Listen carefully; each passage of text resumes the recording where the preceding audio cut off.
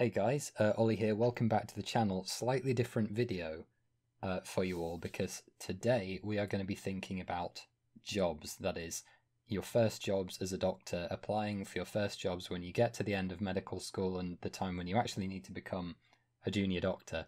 That is the process through which I'm going at the moment, and I've not actually logged into the platform. We're now a week and a bit into the application system. Applications close on November the 4th. It's currently the 24th of October, so I've got a couple of weeks left.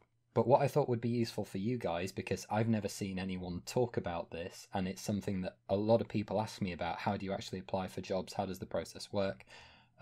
That's all done through this platform called Oriel, which I've never logged into before, so I figured it would be cool for us to explore it together, and we can maybe see what that process is like. So the first thing that has to happen is your medical school has to nominate you for provisional registration and to go through the system. So as a final year medical student, I now have this, I have my GMC number, and the medical school has nominated me. I've accepted that, and now I need to go and log in. So the question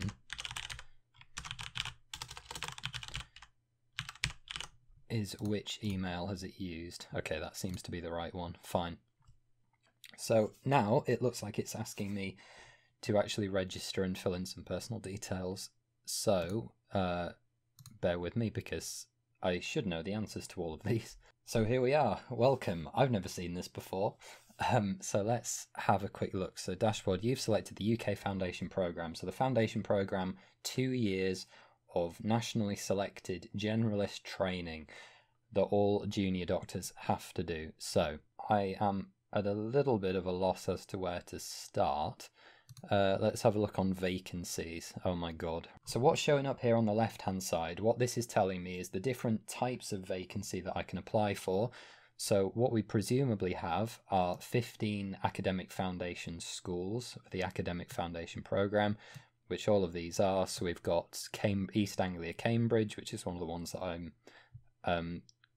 might be applying to, Leicestershire, Northamptonshire, Wales, so on and so forth. So we've got 15 academic foundation schools.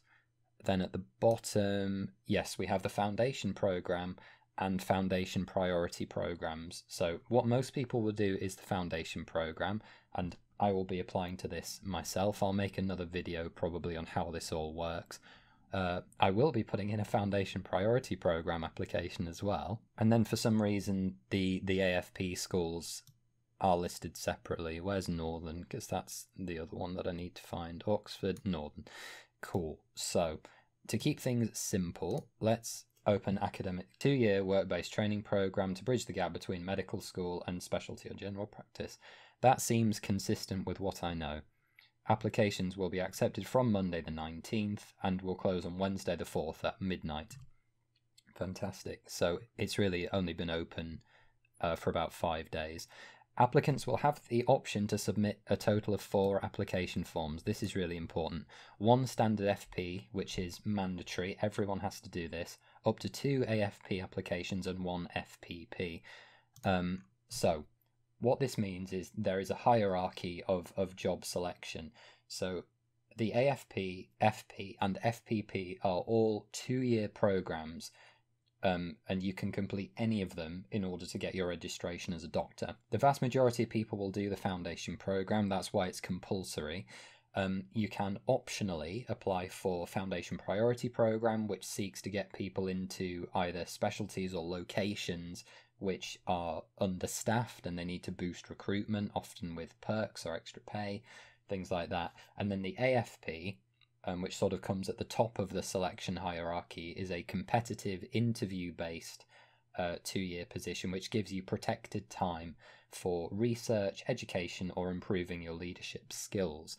And I'm going to be applying for 2 of those posts. And for all of these, they all have their own application form. So let's view the application form for the foundation program, and we can see that there's a load of headings across here. So let's have a look through. I'm not going to fill any of it out for you today, but this is just to give myself a kind of look at how this process works and to illustrate to you guys how it all works. So we've got obviously my contact information, which they will need. Eligibility. So eligibility, are you a student at a UK medical school? Yes. And then are you a UK national? Yes. Criminal records and fitness to practice. I've never had a criminal record, so that shouldn't be a problem. References. So this is where you would ask either a tutor, like a university tutor, or a lecturer, or someone that you know well, to provide a reference for you. And it's important to note that references don't add anything to your job application in this sense. It's just to check, are they safe? Are they decent? Do they fulfill the requirements to the best of your knowledge? It's not a case of saying that this person's super great and they will be really good at this particular job. It doesn't work like that. It's just a check and balance, basically. They've got a consultant or a clinician that will back you up. It gives some examples here. This might be a professor, senior lecturer, reader, or, someone as advised by your medical school. So for me, that's going to be my clinical personal tutor. So yeah, here's our competencies. So all you need in order to be eligible for this program is to have a primary medical qualification. So that's going to all go in here. Employment, this page is left intentionally blank. You are not required to complete this page. Cool. Right, so when it comes to the standard foundation program, there are a couple of things that can add you some extra points. You get up to 7 bonus points for your total application score, which is scored out of 100. Again, I'll make a dedicated video on this, so please keep an eye out for that.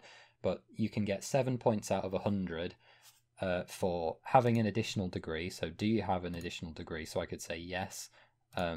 I have a first class honours degree from my undergrad in molecular biology, which I could put in here. Place of study, Newcastle University. I qualified in 2017. And then you could put down here two publications potentially. So do you have a peer-reviewed publication with a PubMed ID? Do you have a second PubMed peer-reviewed publication? And they would give you 1 point each. Now, at the time of writing, I will be applying with 1 publication, but it won't be in print until after the deadline, which is very unfortunate. And this is a really common thing with doing research in medical school, particularly in graduate entry programs where they're only 4 years long. You basically can't do anything in the first year because the timetable is so ridiculous. And you're doing your job application at the start of the final year, so you actually only have 2 years in order to get stuff done, which if you were in my position and you'd never really done research before at all, let alone get anything published, you're going to be up against the wire. And I've now got three papers waiting to be published, but none of them are going to be published in time for the deadline, which kind of sucks, but it is what it is. That page is left blank. Right, so preferences. This is one of the key things to understand about how job selection works. So what we have to do is we have to choose what are called foundation schools or deaneries. The UK is split up into these different geographical areas where the jobs are divided up into. So you can see that we've got the Northern Deanery, which has 304 jobs spread out basically across the north and the northeast. We have the northwest London, north central and east London. London has the biggest concentration of these geographical areas, but there are different numbers of jobs across the different deaneries, and you could look at a map that illustrates within the UK how these jobs are all split up. And all we have to do here, and basically all we would have to do here, is drag these different deaneries into the order that I would like them, because it's the case that when selection comes, those that have the highest score out of 100 based on a national situational judgment test that we will all sit, our relative performance in medical school, so how well you do relative to your cohort, and like I've said, these publications and an additional degree that you might have. Those with the highest scores get allocated their highest ranked jobs first. So the person with the highest rank or the highest overall score gets their top choice of job, then the second highest scoring person gets their highest choice in job, and so on. And it filters down until everyone has been allocated a place. And in order to get a job in the area that you want, so let's say you want to go and work in London, you would need to rank, say, Northern, Central and East London or Northwest London at the top of this list, and you might put Yorkshire at the bottom, or Wales at the bottom, or somewhere where you didn't want to go for whatever reason. And then the last thing to look at here is just your relevant declarations that you need to make. Just tick all the boxes and confirm that you're not a murderer or something. So then the other things we could quickly look at are the academic foundation program. So I'm wanting to apply to the Northern Foundation School as my kind of top choice. So let's find that again. The order hasn't changed, has it? There's Oxford.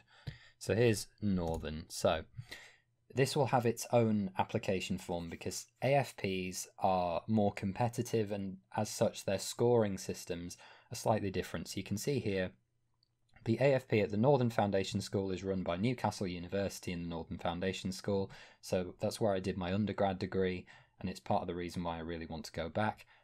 Trainees on the AFP have one protected 4-month academic rotation in F1 and the same in F2. So foundation programs are normally split into 3 4-month posts in F1 and 3 4-month posts in F2. Normally you will do a mix of medicine, surgery, you might do a bit of psychiatry or dermatology or something. Some specialties in there as well, but it's generalist training. In the AFP, the idea is that one of these rotations, or 2 in the case of the Northern Foundation School, is replaced by essentially personal development or research time. So say you're interested in surgery, like I am, you could spend one of your rotations doing some research specifically in surgery, or you could do one in one specialty and one in another in the Northern School if you were so interested. So let's have a look at the application form and you can see how it differs very slightly.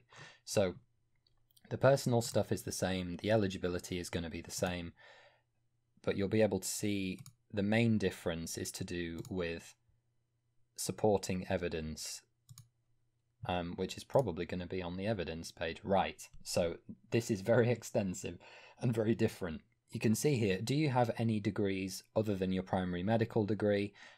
So I only have one because I'm a pleb with only one additional degree. So let's say I have one. I have a first-class honours Bachelor's of Science degree in cellular molecular biology even. So Newcastle University, I could give the date that I qualified.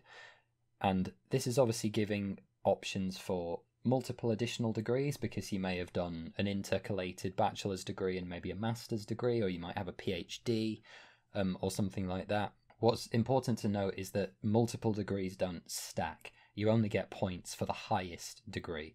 So usually a bachelor's is going to be worth 3, a master's or a first-class bachelor's is going to be worth 4, and a PhD is going to be worth 5. That's usually how this works, and you only get the points for whatever the highest scoring one is. So you couldn't say do multiple degrees to keep stacking your points. Even if you could, I would argue that the cost and time that takes is probably not worth it. So then, publications, I believe this has, space for up to 10 publications. So you could have papers, letters to editor, etc., etc., etc. But the difference is that these do not necessarily need to even be peer-reviewed or have PubMed IDs. I believe they just have to be accepted for the academic foundation program, which will be helpful.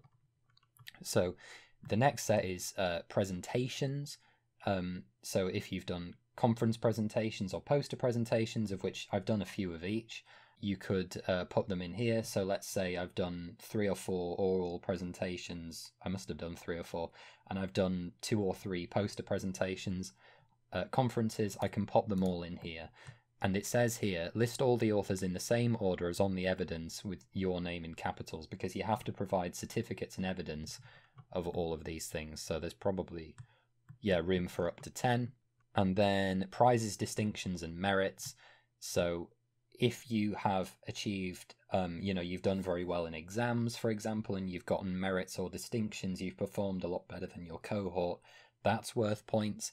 If you've won maybe an essay competition, like a national essay competition, that's worth putting on. Your medical school might award student-selected prizes and things if you've done well in research, or if you present at a conference and you get a poster prize or an oral presentation prize, you should put these on as well. There are lots of ways to get prizes. I think I've got a couple of merits as well for my exam performances. So here is where you can put all those things on. And that is effectively the main difference with the AFP.